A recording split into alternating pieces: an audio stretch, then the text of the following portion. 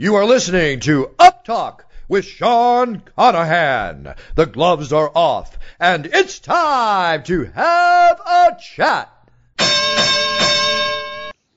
Hey there, people. Welcome to episode 4 of the UpTalk podcast. This is a special extra episode of the podcast. I've learned that there are stories out there about mental health that don't necessarily focus on PTSD and first responders that I'd love to tell. So this episode is a sports industry themed episode, and our guests are incredible. First, we talked to TSN's Michael Landsberg about his story. Next, we have Big Daddy Gary Goodridge, who is a Canadian mixed martial arts legend, and he tells his story of degenerative dementia and CTE. A really good chat with him. And to end things off, I have a chat with Theo Fleury, former NHL All-Star, about his story. So I hope you enjoy it. I'd like to thank my sponsors, Rest Ed Seminars, the Compass Rose Health and Wellness Center, and Dan Sun Photography for helping to support the podcast. You can check out their links on my new website for the podcast. That is www.uptalkpodcast.com. On that site, you'll be able to get all the information about UpTalk, including links to all the episodes. And so check that out and let me know what you think. And I think this is how I'll handle issues that are outside of the PTSD first responder realm. I'll do an extra podcast. So let me know what you think of that and if that works for you.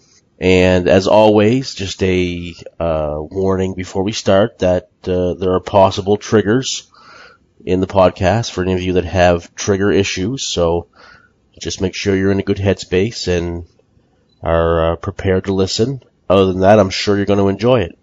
So without further ado, let's get started.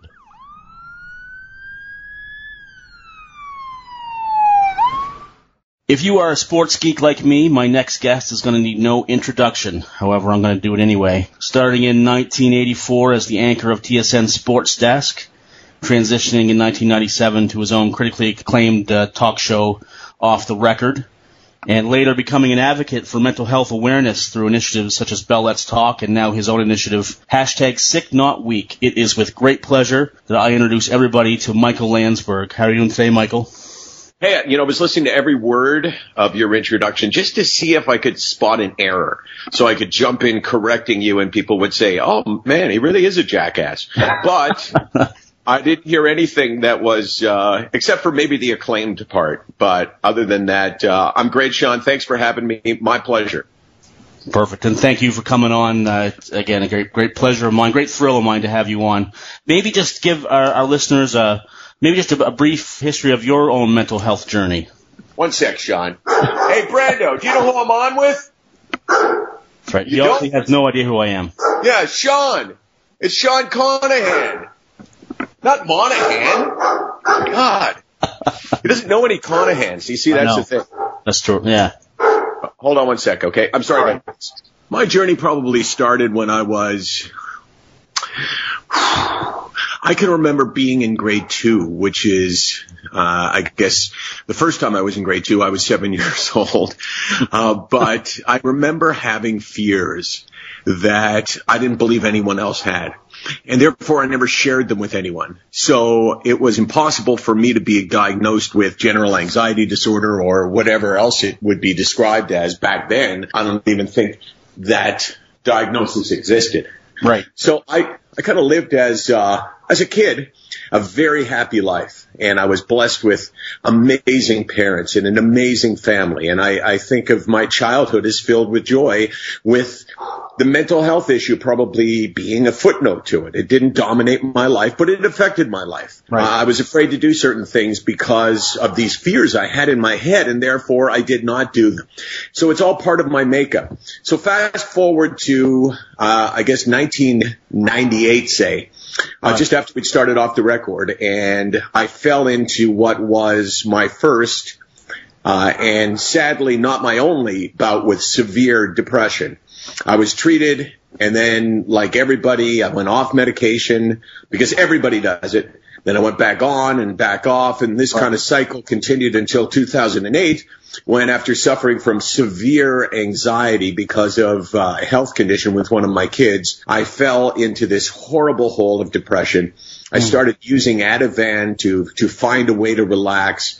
I started to become addicted to it, so I decided I had to stop. I stopped cold turkey, which multiplied my depression. So I was in real problem, and that was 2008. Fortunately, I live in a time when something called antidepressants exist, and I'm someone who's willing to turn to anything to get better. Yep. So I did get better, and here we are today. Since then, I've lived mostly a healthy existence, although my depression is chronic and I don't believe will ever go away. It's manageable while being treated. Awesome. Was there a conversation in 1998? Was there a conversation with your employer that you had to have? No, there wasn't. But it was never a secret. Here's the thing, Sean. Right. I didn't talk about it on the air until 2009. But I never hid it. People I work with knew. My employer would have known if I thought it was important for my employer to know. Right. My family knew for sure. My friends knew. I just never went to management because, to be honest with you, when I think back to what that was like, I don't think I believed that management could play any role in my illness. I think, and it's a while ago now, but I think I believe that I just had to suck it up and I just had to make my way through it. And this was just shortly after I'd been given this really good chance in my career to have my own television show. Right. So missing a day, missing an hour was never an option for me. And would I have gotten better faster if I would have taken time off? I don't know. But I didn't. And you feel like you had good support from your circle of friends and family, obviously, throughout the ones that knew, obviously, you had good support through that?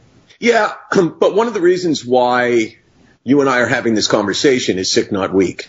Right. And Sick Not Weak is really the acknowledgement that unless people have suffered from this illness that you're suffering from, there will always be a barrier up between you and them. Right. That they will never understand you, and therefore you can never be comforted, and their sympathy will never really be as beneficial as it would be if they did understand you. Because at its heart, especially with depression and anxiety and bipolar, with all of them, right, at its heart, this illness is impossible to understand because fundamentally as human beings, we believe that something joyous happening will bring us joy. Yeah. And when you say, I don't care what happens to me today, because I won't feel any joy, people don't understand that. So then they start to do things like, hey, you know what, Michael, I know you're struggling. I know you're a little sad. So why don't we go to a movie? Yeah. And while that's sympathetic and there's nothing wrong with that, it's an absolute, if you've been in that position, it's ridiculous. It is. But that's what people do who are motivated by love and caring. They say things like that. So even though I had all kinds of support, I didn't have anyone that I could talk to who could say, yeah, you know what, Michael, I've been there before. Because when you hear those words, when you hear someone say, I know exactly what you're feeling, and then they talk about what they felt and it matches up with what you felt, now you're not alone. Exactly. No, that's absolutely right. And I've sort of experienced the same thing. And then when was it that you got involved with Bell Let's Talk? You know, it was weird because for me, 2009 was the time when I started sharing, and it just happened by coincidence. I interviewed someone who had suffered from depression. I thought, it'll be a good question. I'll throw it out there and I'll ask them how they're doing, and I'll say I too have suffered, never thinking that it would change my life, but it did because of the reaction that I received. So here I am in 2009. I began to, and this was late 2009. So in 2010, I began to speak publicly about my own struggles with mental health, the ones we're talking about right now. And I found this crazy reaction, this crazy benefit to it, where people would go, oh my gosh, hearing you say that without embarrassment or shame makes me feel stronger. It makes me feel like I can reach out and I can share and I can go for help. So I realized at that point that there was a huge benefit, not just for me. I mean, this is not isolated to me. You have the same benefit. Anyone who's been through this has the ability to change those around them simply by saying, I suffer from this, and describing what it feels like. So here I am, I'm publicly speaking about it, and there's not a lot of people, especially in the media, who were doing the same thing, which I quite enjoyed, to be honest with you, because it stood out, right? And it was like, you know, there was this perception that it was enormously brave on my part, which I think is crap. It didn't take any bravery whatsoever. It was something I was comfortable with. I was never afraid of it. But then TSN gets purchased by Bell. And Bell, all of a sudden, now I'm working for the company in Canada that is most sensitive and most driven to change the way we perceive mental health. Right. So they then started this thing called Bell Let's Talk Day. So I was involved in it right from the beginning. On the first Bell Let's Talk Day, they released the documentary that I did, Darkness and Hope. Right. And they played that at 7 p.m. on Bell Let's Talk Day 2012. And that was, for me, a really special night, because it all kind of just added to me finding out the value of sharing. So I've been involved with Bell Let's Talk Day since the beginning, because I work for this company and they look for people who will speak on their behalf. And I'm one of those people. No, and it's been huge, especially this last year. Record numbers of tweets and other kind of communication. And what was the number? Do you remember what the number was that was raised this year? I don't remember what it was, but I know that there was over 100 million responses of some kind with the hashtag Bell Let's Talk. So, I mean, that's extraordinary. When you think of it, we're a country 1/10 the size of the United States. We'd be talking over 1 billion in the States. I mean, that's crazy. And this is something that really nobody cared about before. This was the silent killer. This was the thing that you didn't talk about. When someone in your family suffered from it, you never mentioned it. No. And now people don't often mention, but they do it just a little bit more than we used to. So it's crazy how this program, Bell Let's Talk, has been embraced. I mean, and with the progression of social media to make it, ridiculous how easily we can reach out to a large group of people and all become a small community of billions of people, it's just taken off. And I mean, it's only going to get better in the future, I believe, just with people feeling safe for talking about it and feeling protected and feeling like they are not alone. I mean, it's only going to get larger from here, I believe. And then, you transition into this hashtag Sick Not Week. Let's talk about that. Sure. What you just described, Sean?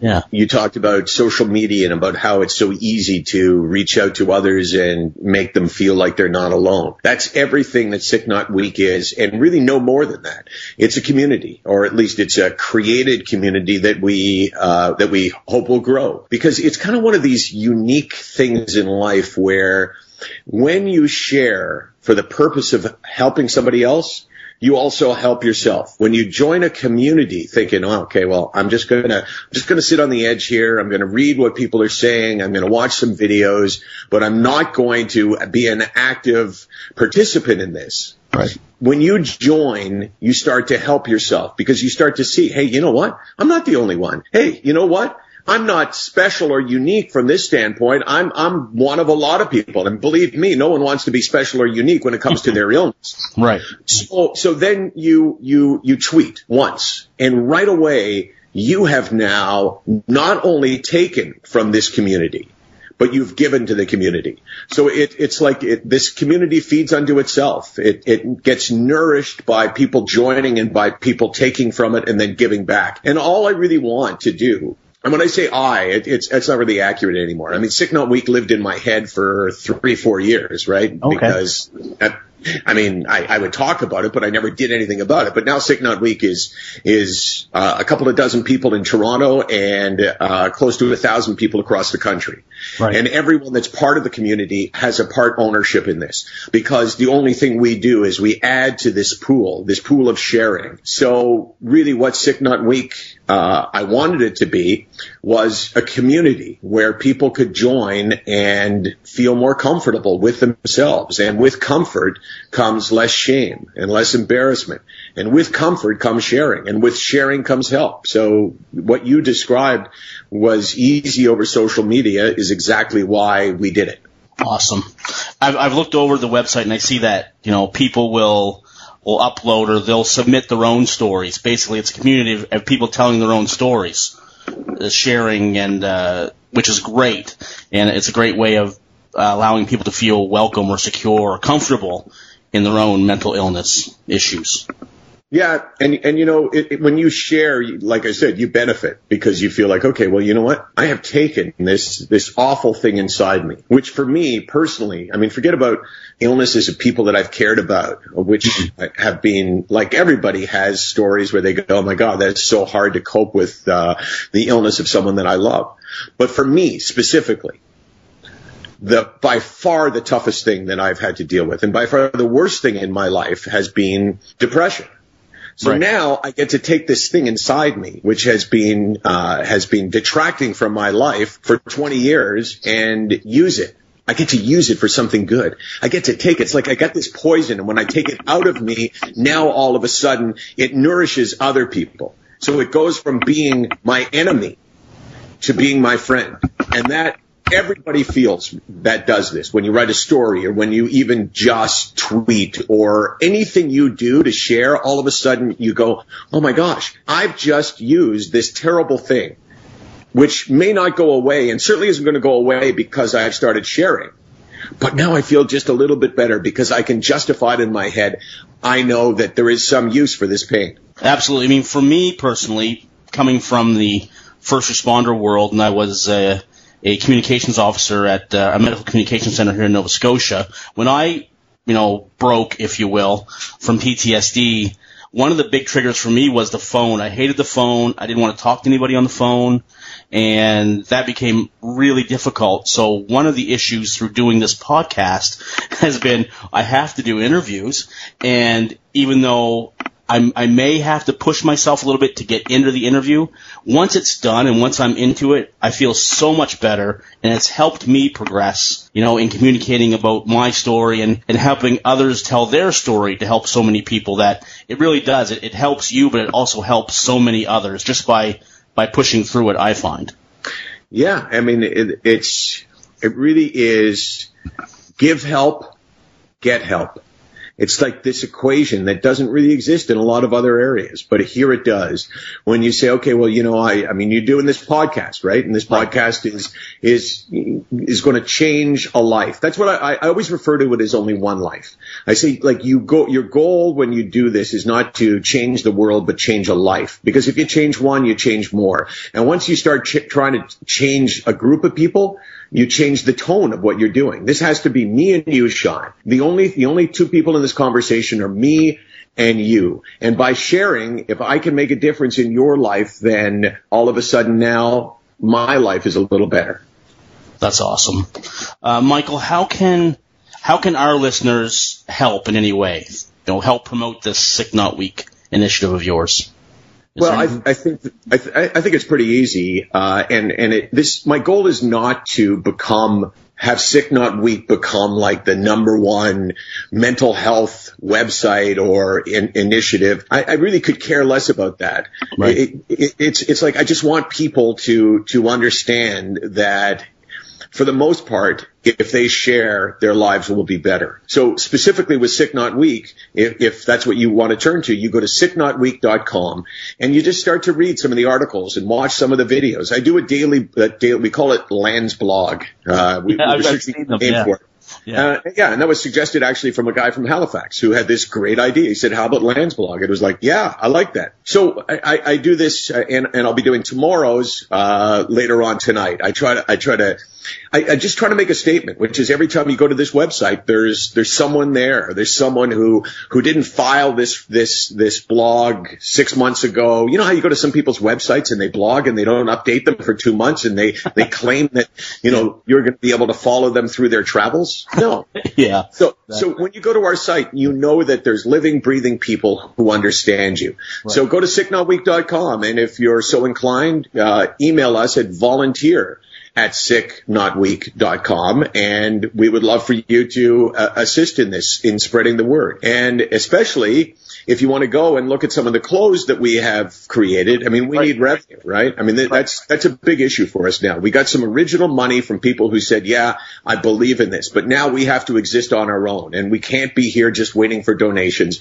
We are a not-for-profit, and our goal is to be able to find people who want to partner with us to get the message out. So that's the story. But even if you never go to Sick Not Weak, even if you could care less about it, which, like I said, my goal isn't to get people to embrace Sick Not Weak. My goal is to get people to embrace sharing, so they will, about themselves or about the people around them, feel a little bit better. Because the forgotten people in all of this, Sean, are the caregivers, the people that love those that struggle. And there's a lot more of them than there are of us. And those people feel incredibly isolated and frustrated and hopeless because there's this disconnect. They know that they won't understand what they can do and the mindset of the person that they're trying to help.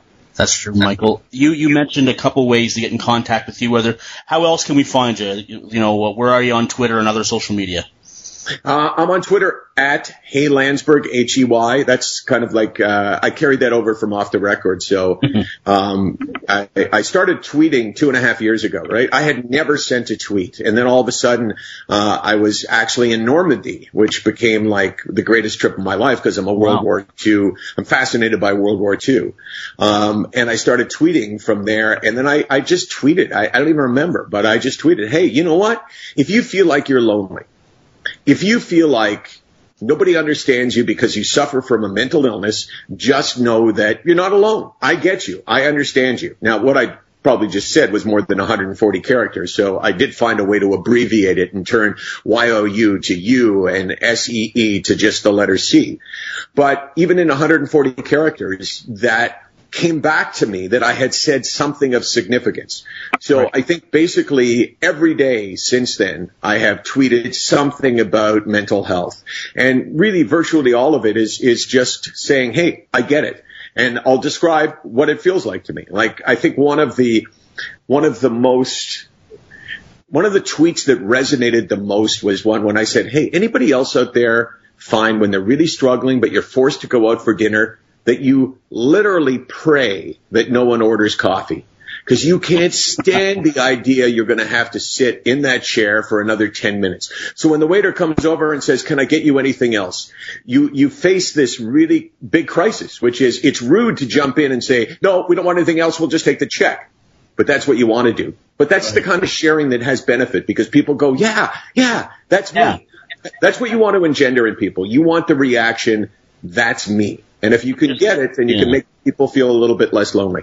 It's just everyday situations that we all go through and we all think about, but no one talks about. Exactly. And you know, that's the goal. I mean, this has not been talked about. This is being, swept under the rug. It was unacceptable for people to talk about this. So, our goal is to try to make it a little bit more acceptable. So at Hey Landsberg, at Sick Not Weak, you can just email me. I try to respond to people that reach out and don't just say, I used to just get emails that said the same thing. Hey, Landsberg, you suck.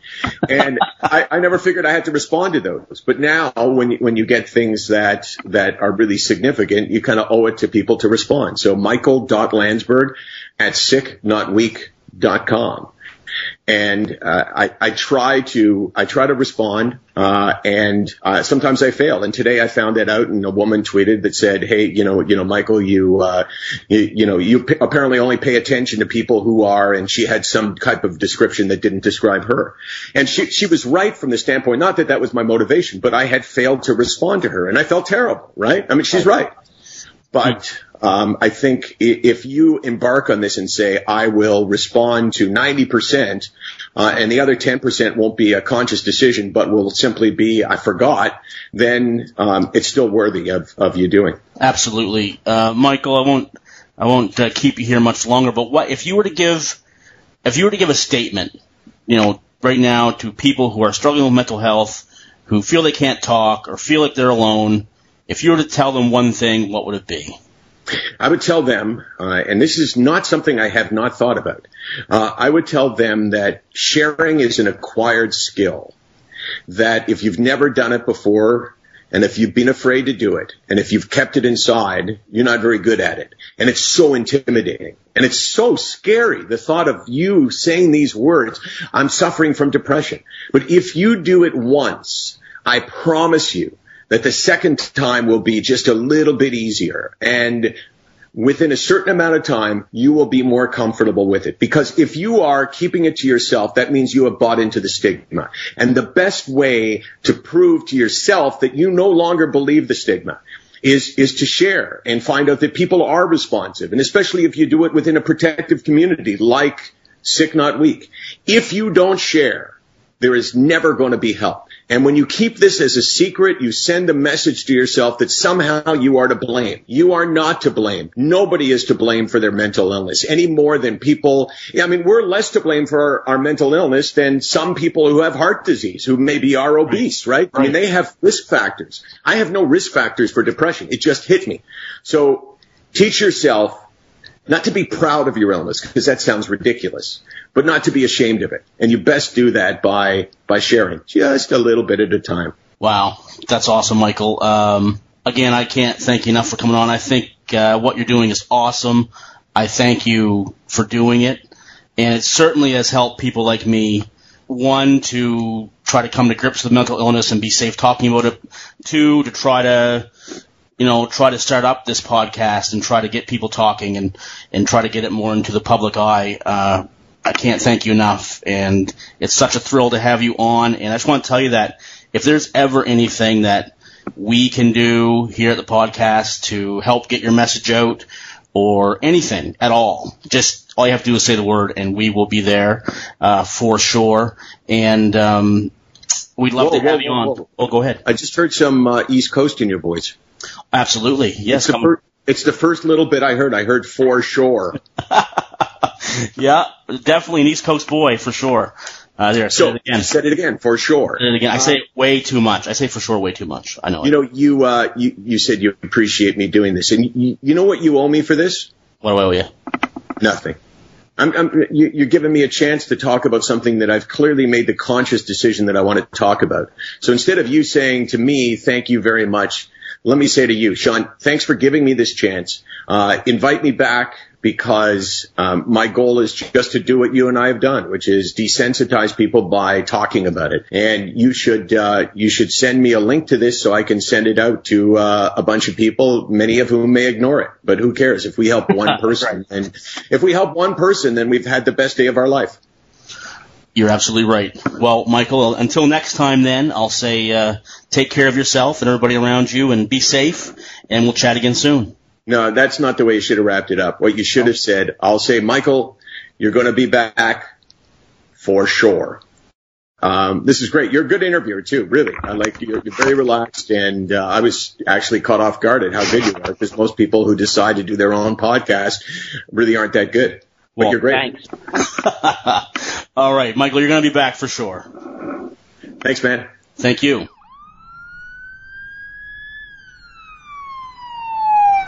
Those of you that know me well know that I am an avid mixed martial arts fan, being a mixed martial arts referee myself. So it is with great pleasure that I have my next guest on. It's a thrill for me. Throughout his 14-year combat sport career, my guest had many accomplishments, including in amateur boxing, super heavyweight champion of Canada, in K1, 2005 K1 World Grand Prix champion in Hawaii. In mixed martial arts, my guest was the first international Vale Tudo champion. Also, UFC 8 tournament runner-up, UFC 10 tournament semifinalist, and Pride Grand Prix 2000 quarterfinalist. I'm very honored to welcome Big Daddy Gary Goodridge to the podcast. How are you today, Gary? I am excellent, thank you. What a great intro, thank you. Oh, no, you're welcome. It's my thrill for sure. And thank you for taking time. And as of late, of course, you've been speaking out and been an advocate for mental health and trying to break down stigmas on mental illness. So we're going to have a chat about that, Gary. But I'm sure our listeners would love to know your story and your journey to where you are today. Mm-hmm. No problem. I got a lot. So go ahead and tell us how you got here to where you are today. Well, I started my very first concussion that I ever had. The very first time I was ever concussed was in boxing in the 90s. Right. I think I fought David Bostow, the best in Canada fight, the best in the United States. Oh wow. And that was taking place in Florida. My boxing coach Norm Bell wasn't on the Canadian boxing team or their roster, so he didn't get to go with us. So it was about my 5 months mark of ever boxing. Oh, and wow. what happened was, my 9th month mark of ever boxing.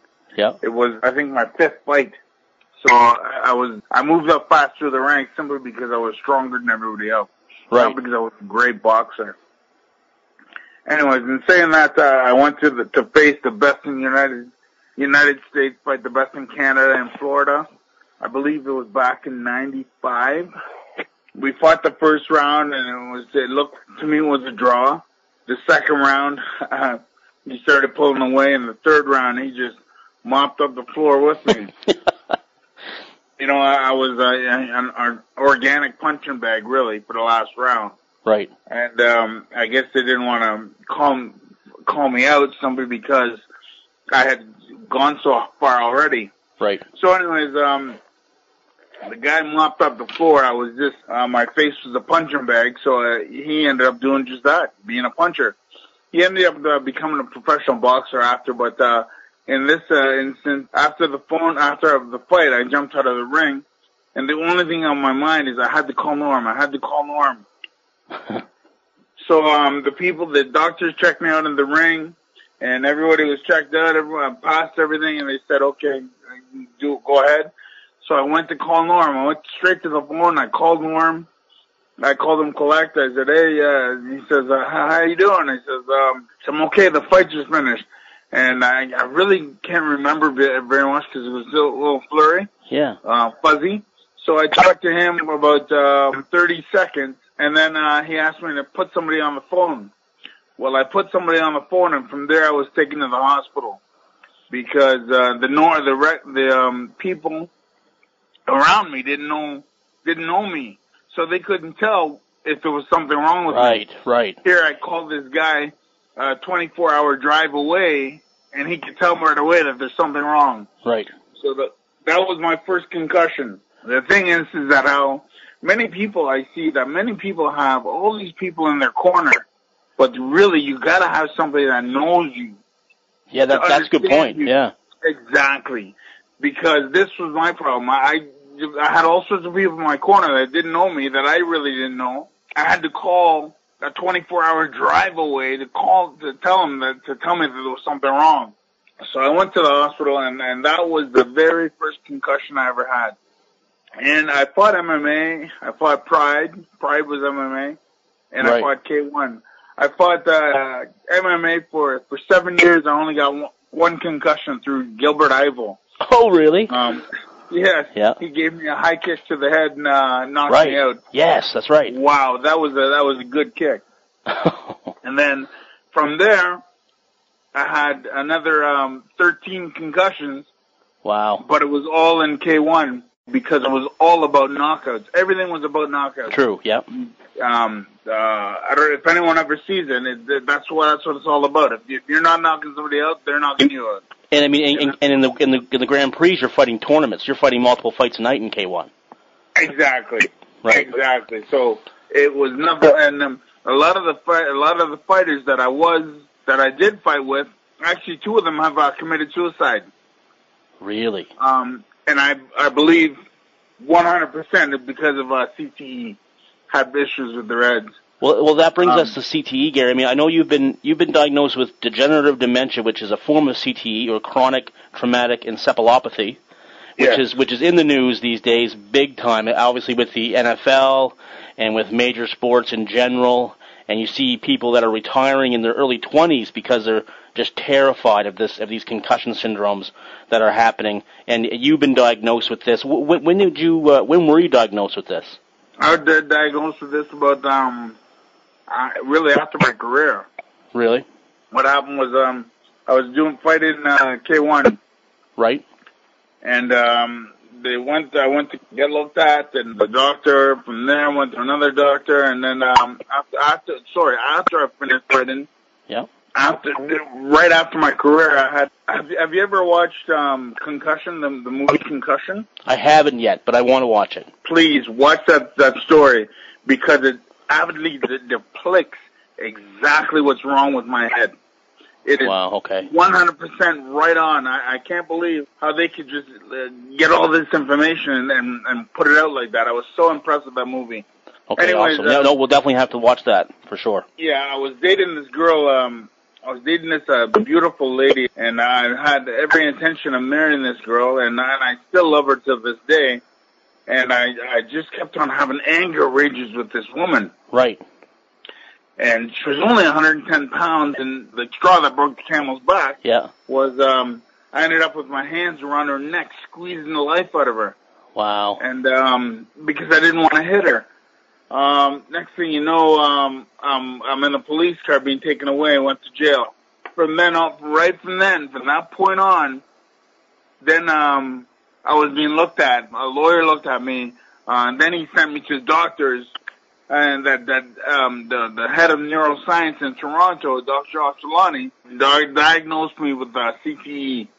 I was the first person in Canada, actually the first person that I know of, that's being diagnosed. Right, because usually they diagnose that after when death. you're dead. Right. Exactly. They diagnosed me with CTE. From then on, once the lights was put on it, then it was easy. Simply because then they knew what drugs to put me on. Right. And I don't think the drugs stopped me from my anger. They stop the rage. Right. And the drugs doesn't stop anything else. It stopped the rage and the acting out. That's all. That's all the drugs does. But which is good. It makes me be able to interact with people in the world and not be angry all the time, which is a huge thing. But yeah, from there I went to jail. I had my first stint in jail. Well, the only stint in jail. Here I am. Wow, that's a crazy story. I'm sure it would make for a good movie, Gary. Through your mixed martial arts, I mean boxing as well, but your mixed martial arts career and your training, I'm sure you were old school. So were you sparring like hard every day, also in training? Oh, you had to. And anyone that fights, if they're not fighting. If you're facing a lion, you got to train with lions. Right. You can't face a lion and not train with lions, because if you train with sheep, you're going to fight like a sheep. You have to face lions to fight lions. So every time you have to envision in your head that every fight you're going to have is a lion. So therefore you have to fight lions. You're going to be hit by lions. You're going to be hit hard. You're going to be thumped out. Everything is going to come at you hard. So you have to be able to protect yourself from that. Right. So do you feel that I hear some fighters now, and they're trying to tone down how much they actually spar because of the concussion issue. But do you feel that you can be successful doing that, or do you feel like you need that? Because what you just said, like you need to have that sparring time in order to be successful as a fighter. Unless they can come out with some other animated thing that you can do on TV, right, and spar. There's absolutely no way in order to body that. You need a body on body. You need to be getting punches. You need to be able to see them how to react. You 100% need that. Right. Yeah, no, I can understand that totally. And the other issue that has come up out of this is weight cutting. So you have people that are dehydrating themselves massively in order to make weight, and basically going into the ring to fight with dry brain because they haven't rehydrated their bodies enough, especially their brain enough, in order to have that cushioning of fluid that it normally has. And then, and the instance of concussions are up. I mean, do you feel that the whole weight cutting issue should be looked at as well, as far as, like, do we need to be cutting weight, or should you just fight at the weight that you naturally are? You know what? To be 100% honest with you, yeah, I have been over 200 pounds since I was 10 years old. Right, yeah, not an issue for you, for sure. I have never had to cut weight, so I don't know anything about it. Right. I'd be talking out my ass because I have no idea. No, I appreciate that. No, that's absolutely. I know. Yeah, you haven't. As a super heavyweight, you haven't had to cut weight, No. for sure. I mean, I think in what I've read and listened to, I think it's definitely something that needs to be looked at because we're putting fighters in jeopardy needlessly. I think that maybe it can be tweaked. And I know that some organizations have tried to tweak their weight cutting protocols, and that's the thing, especially with the no IV rehydration as well. So absolutely. You know what? I honestly think my personal opinion. Yeah. MMA, UFC style fighting, MMA is one of the safest things that you can do. It is the K1 fighting, right, where everything was about knockouts. Right, everything's about head kick. Yeah, knockouts. I got caught in with. I fought MMA for 7 years. I had 1 concussion in 7 years. I fought K1 for 7 years. I had 14 concussions in that 7 years. So you do the math. Right, exactly. Yeah, no, it's pretty evident there. Yeah, pretty evident. Now, I know, Gary, you've recently I've seen a couple videos and articles, and you speaking out about your condition. As far as your condition, how does it affect you? What is the most? What are the things that impact your day now, as far as the issues that you have to overcome with this CTE? Well, with the CTE, here we are. We're talking at 10:25 in the morning. I'm still in bed. Right. I had to get out of my bed to make this call because I thought it was going to be a video call. Right. I'm still in. Yeah, I'm right. I'm in bed.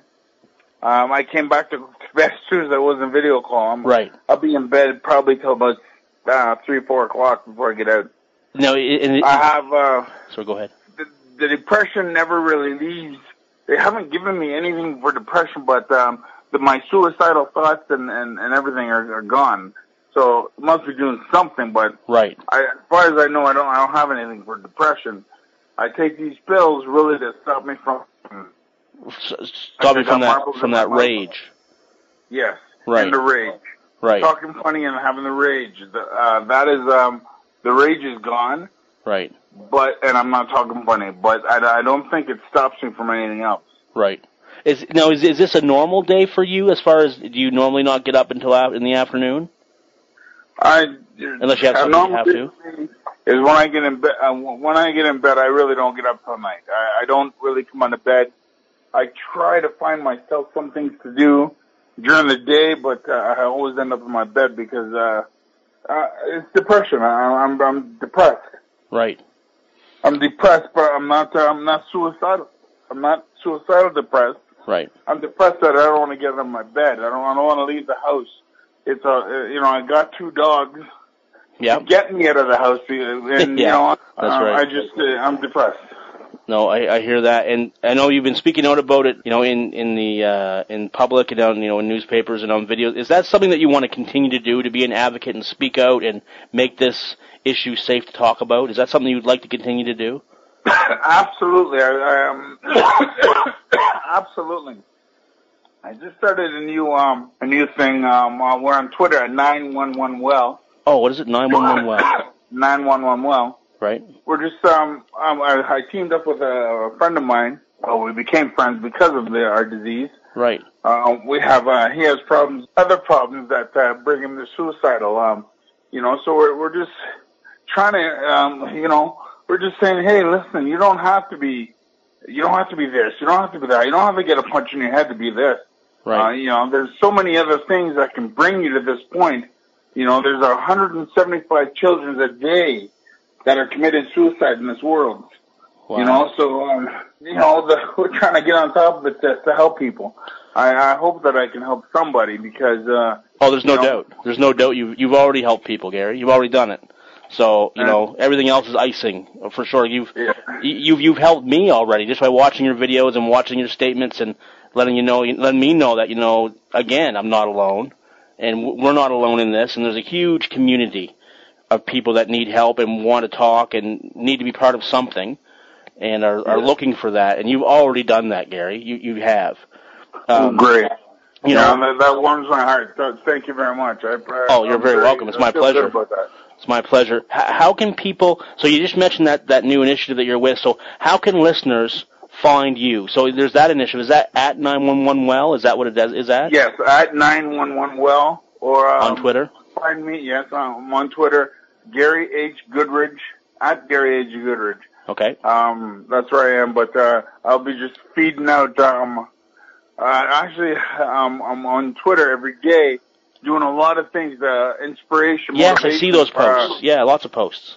I try to, I find them and I throw them because I feel basically it helps me. Right. To read it, to do it, it helps me. For sure. That's the same that's the same thing I get too from doing this. It helps me out. It progresses me in my journey. I just hope to bring other people with me. That's sort of what I try to do. Yeah. So we got you on Twitter. Is there any other way that people can get a hold of you, Gary? Twitter is number one. Twitter's number one. Perfect.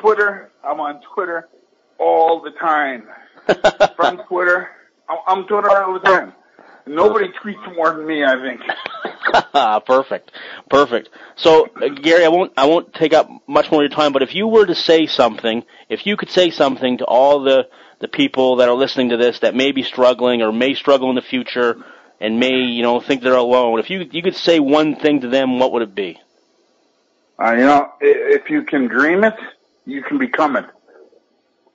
Nice. If you can dream it, you can become it. So anybody can do anything in this world. You just have to dream it and believe in yourself that you can do it. That's number one. That's perfect, Gary. Gary, what you're doing is awesome. I think you're awesome. It was a pleasure talking to you. I've been a big fan of yours for years and years, and it was great talking to you and hearing about what you're going through and how you're overcoming it. I'm sure this has been probably the toughest fight of your career, probably. It certainly is. It's the toughest thing I ever did. If it wasn't for all the medicine I'm taking, for all this other crap, I'm 100% sure I'd be dead. Wow. Well, I'm certainly glad you are not. And if there is anything that I or the podcast or any listeners can do to help your cause or help out in anything that you may try to do in the future, all you need to do is reach out to me, and we will be there in whatever way we can. Always, I always have your back, and will help out any way I can. And I just want to thank you again for doing this, Gary. No, thank you. Thanks, Gary. And the pleasure was all mine. And be safe and take care of yourself, Gary, and we'll hope to have you on again. Yes, sir. Thank you. All right, thanks.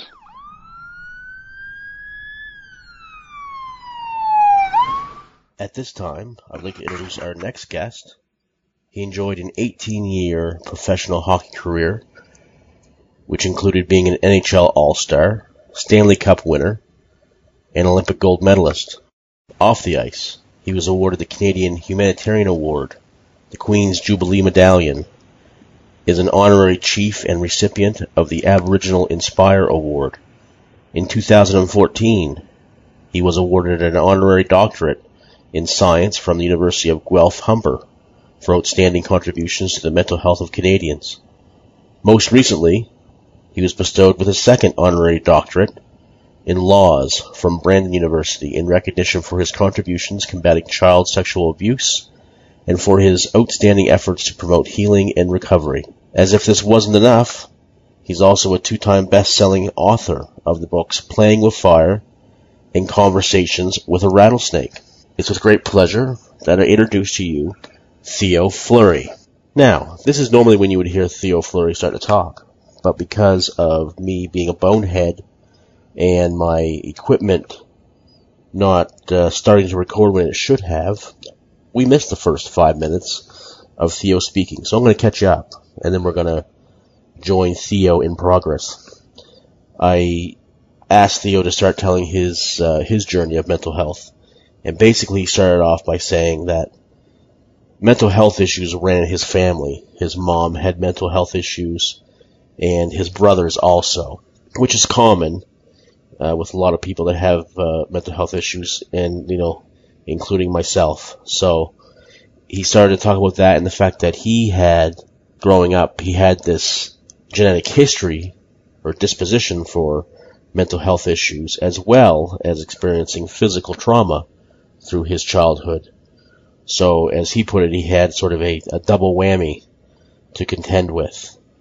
And like most of us who grow up with mental health issues, not realizing that they're a mental health issue, we self-medicate, such as drugs, alcohol, sex addictions, are all very common. And then he went on to talk about, how he dealt with his mental health issues, and we'll join him in progress right now. Once I lick one thing or get something under control, then I tend to gravitate towards something else, right? Right.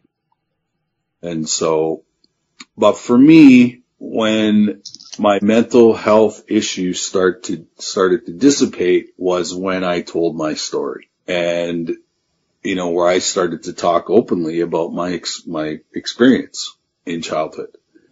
And what happened is that my story, which I thought was uncommon, is actually the most common things that happens to people in this lifetime.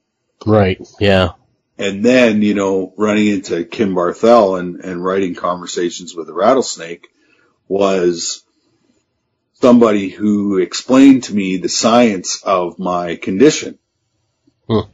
And it was the scientific explanation of how my brain works that there's that famous scene in Good Will Hunting where Robin Williams and Matt Damon, where Robin Williams says, it's not your fault, it's not your fault, it's not your fault, it's not your fault. And it was the science explanation of sort of how I got to where I was the moment that I realized there wasn't one thing that I could have changed about my life to make it any different. It took away all of the shame, all of the guilt, most of the anger. And, I really had a new perspective on life. Right. But through the process of, therapy over the last 16 years. Yeah. And that process of therapy is peeling all the layers of the onion off. Right. Getting to the core of what my issues were. And so what I realized and what I think most people, we have these core beliefs. And so what I realized was I was always abandoned, always felt neglected, always felt not good enough, always felt not lovable. Yep. And even the fact that I even existed. And, when I discovered that, it really made sense to me. And most people who suffer through mental health issues either have all four of those or a mixture of the four.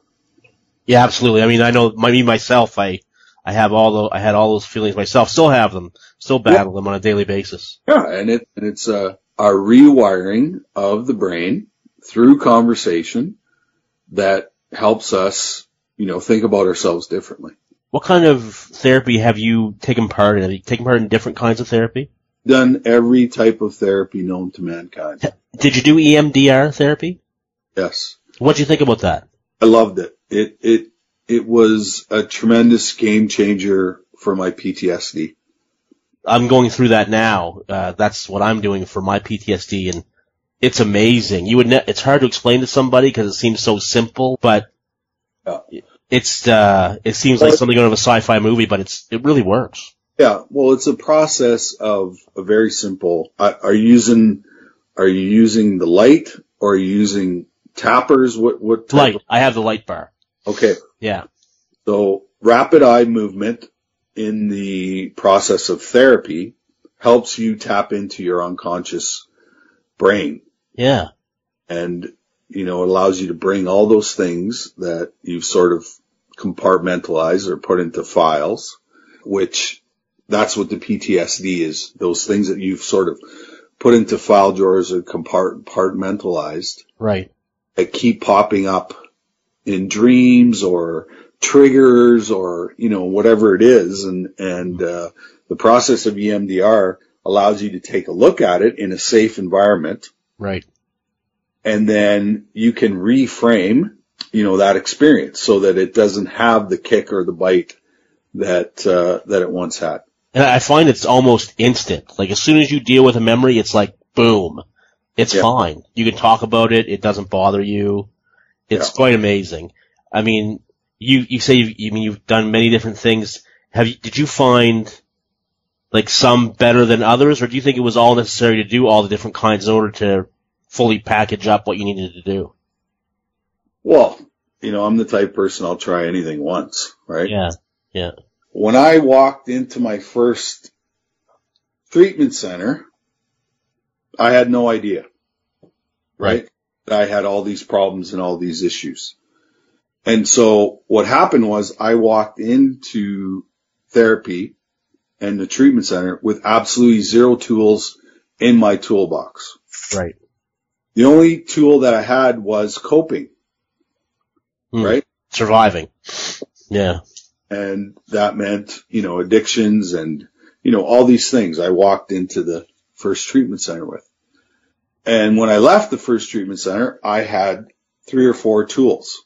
And then the next place I went, I had more tools and some more tools and some more tools. And so I have a toolbox that is full of things that I use on a daily basis to manage my trauma, my addictions, my mental health issues that I didn't have when I started. And really that is the process of this whole therapy journey. Theo, was there ever a time in your professional hockey career where you can ever remember talking about mental health with another professional hockey player? Like, was it talked about at all? I mean, I know in my circles it wasn't. I mean, you'd never talk about it. No, and that's part of this whole stigma that we're trying to, advocate for on a daily basis, right? Yeah. It's why you have a podcast. Yeah, absolutely. Is that the most effective treatment that I felt that has worked for me is conversation. That's it. Yeah, for sure. There's no magic pill. There's no magic formula. Nothing. It's being in a safe environment and the person that you're talking to is a trusted friend. Yeah. That's how you get all this shit out. Yeah, that's true. I mean, feeling safe is the number one thing. Now, I mean, so after you started talking about it then, after you came out, did you find that people gravitated towards you that may not have talked about it before to maybe say, hey, I'm going through some things too? Well, since 2009, when the book came out, Playing with Fire, we've had over 500,000 people indirectly or directly say 2 words. Me too. Wow. And that's the magic of courage. For sure. Huh. That's amazing. That, especially I was talking about it with Michael Landsberg. Social media today. I mean, one of the greatest things you can do with social media, I think, is what we're doing, is helping others, because there's nothing else that allows you to reach out and almost create a small community of billions of people, but still feels small. Yeah. You can reach out to anybody. Absolutely. There's no question that there's lots of bad about social media, but social media used in this format is an incredible way to end, the stigma that's attached to mental health, PTSD, all of these things that, and really what it is it's ignorance. Yeah. Is people do not or aren't educated around the subject of, mental health and PTSD and all that stuff. They are just ignorant. And because they are ignorant, and because like we talked, we're not good enough, not lovable, all these things, these people, by putting a negative spin on mental health, mental issues, we're going to pick up that sign every time that says not good enough. We're going to pick it up. We're going to hold it over our head. Right. And so that is part of this whole stigma, is that the few ignorant, uneducated people have created this stigma. Right. And so social media is a great opportunity for us, all of us who experience, mental health is to talk about it, not be afraid or feel shame so yeah. Sorry, go ahead, Theo. Go ahead. I think that we've come a long ways. Yeah, absolutely. Yeah, we have a long way to go. Do you think that, has the NHL been supportive of you?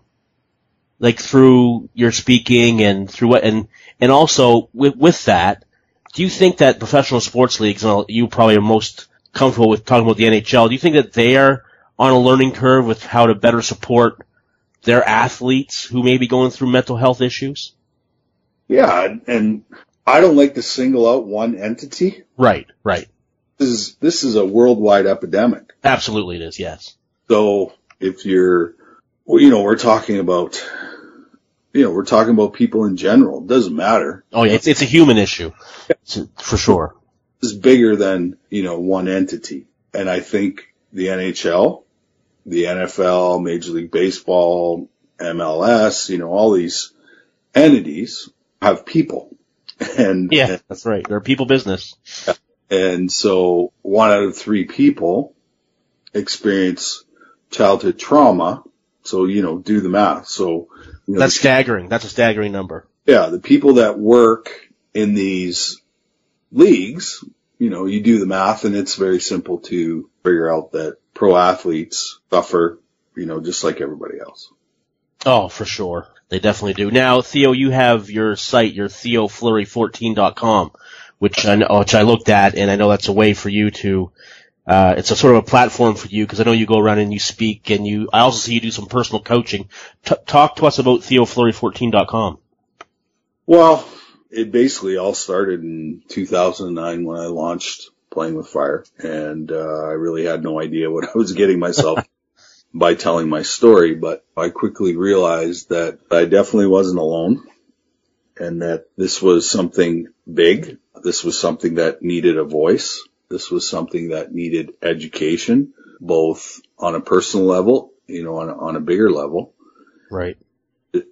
And so, yeah, that's what I've been doing is sort of educating myself, and by educating myself and having all these opportunities to speak to people, I was sort of able to put this language, this illness, I could make sense of it all and then be able to explain it where people could fully understand.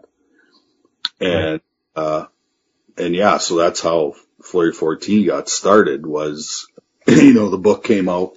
I had a Facebook account at the time, and that quickly manifests itself into a fan page on Facebook, a Twitter account, Instagram account. Yeah. And I'm on the road about 200 days a year now. I do 75 engagements a year, and the subject is always the same. It's trauma, addictions, and mental health.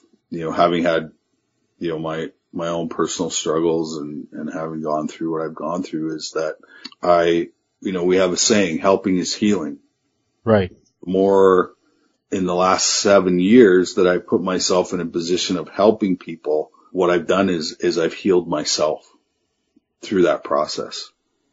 Yeah, that's what I find too, Theo, for doing this podcast. I tell everybody it's hard to do it because it's hard to talk about it. And, but by doing it and pushing myself through it every time, I come out better on the other end. Yeah. I find. And it's easier to do, and trying to bring everybody with me. And it is, though, it's kind of cathartic to go through it. Yeah, helping is healing, and healing is possible. For the people that are going to listen to this podcast that are still struggling, what I say is, don't quit before the miracle. That's fantastic. Yeah, it's cool.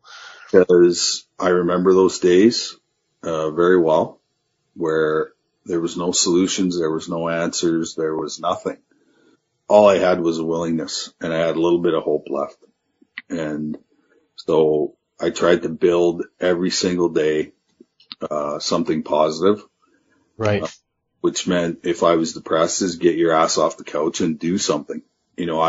I love to play golf, and golf was a huge part of helping me get through, some dark times in my life and depression and all those things, and or find that friend and call them and say, hey, I'm sitting on my couch and I'm not doing well. Can you come and grab me and let's go do something? Yeah, absolutely. I mean, that's really important to have those friends that you can confide in.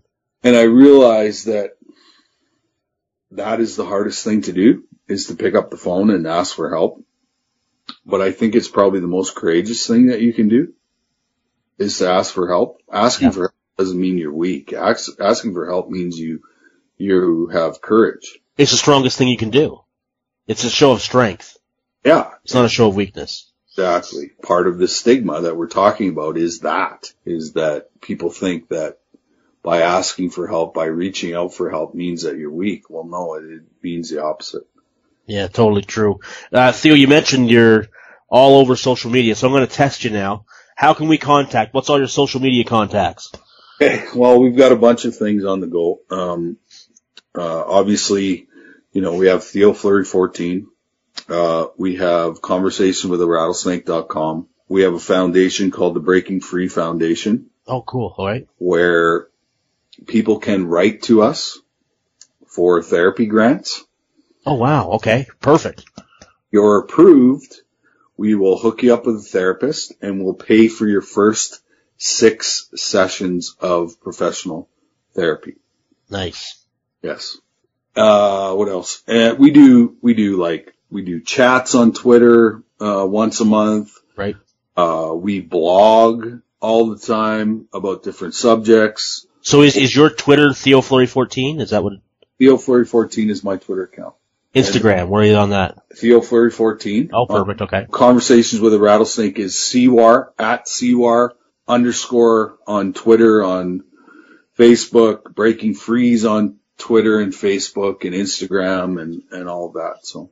Excellent. Well, after this is done, when this episode goes up, I'm going to put I'll have all these links for my listeners on my website so that they can just click on them and they can go to them. And, under guest info, so I'll make sure I list those for everybody listening. And, Theo, I can't thank you enough for coming on, and you're fantastic, and it was awesome talking to you, and I wish you all the best, and if there's ever any way that we can help out, please reach out and let us know. It was a pleasure, man. Totally a pleasure. Thank you so much, and my whole sort of life education is built around team.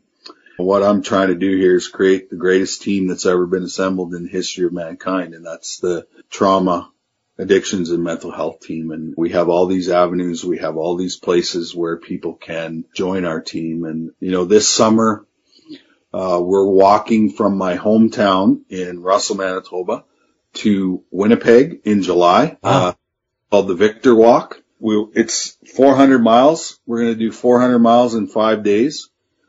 And what we do is we pick a province every year and we walk across that province to, raise awareness and try to get rid of the stigma attached to sexual abuse, sexual violence, rape, mental health, addictions, all of these things. And so you can go to the victorwalk.com website to figure out how to join the team, and you can create a walk in your town or city all across this great country. Cool. That is very cool, sir. And again, thank you very much. I hope I can have you on the podcast again. Maybe after that walk. That would be awesome. Sure. And, or if you ever have anything you want to talk about, please reach out and, I'll drop everything and make some time. But, thank you very much again for coming on, Theo. Yeah, my pleasure. Thanks for, and keep up the great work. And, you have my support as well. Thanks. Pleasure's all mine. Take care, bud.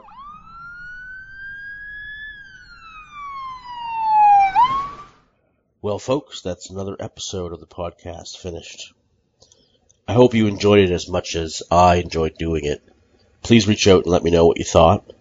On a similar note, whatever medium you use to listen to this podcast, whether it be YouTube or SoundCloud, or maybe it's iTunes or Podcast Republic or any other podcast app that you may have, please take a second and rate the podcast and leave a review if you could. It really makes a huge difference on getting the podcast noticed, so I would ask your help in doing that and just taking a few extra seconds and making sure you do that.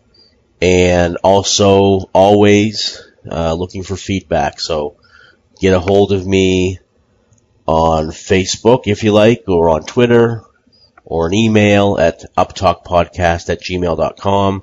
For all my links, as I mentioned earlier at the beginning of the podcast, you can now get all my links to contact me directly. And there's actually a spot to contact me directly on the new website, uptalkpodcast.com. Please check it out. That'll be the only site that you need for everything UpTalk. Again, thanks to my sponsors, Rest Dead Seminars, Compass Rose Health and Wellness Center, and Dan Sun Photography. You'll be getting another episode almost right away in a few days. In this episode, I talked to the Nova Scotia Minister of Labour and Special Education, the Honourable Kelly Regan. I also talked to the Nova Scotia Minister of Health, the Honourable Leo Glavine, about PTSD and first responders. Really interesting chats. I hope you check that out. And Dr. Robin McGee will be back teaching us about cognitive behavior modification therapy. So it should be a good episode. And you'll get that, like I said, on the 17th, very soon. We'll talk to you then. Until then, as always, be safe and take care of each other. 'Cause we ain't superheroes, we're just ordinary people trying to make a difference and the first on every scene.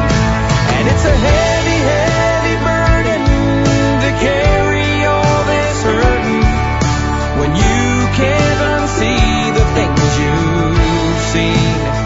It keeps going on. When those sirens are gone, it keeps going on. When those sirens are gone.